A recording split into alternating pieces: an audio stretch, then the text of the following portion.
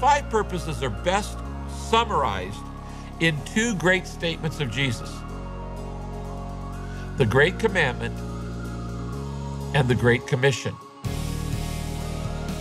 The purpose-driven model is not a model for church growth. The purpose-driven model is a model for people growth. We are in the disciple development business.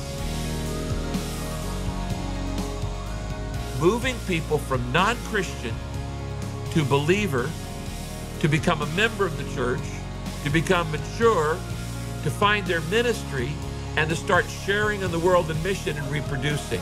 We move them from membership to maturity, to ministry, to mission, to magnifying the Lord in worship with their whole life.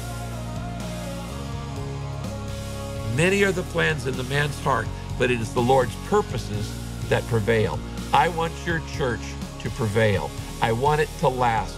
I want it to build a foundation that outlasts you. And if you'll build it on God's 5 eternal purposes, you will see stability and you will see growth.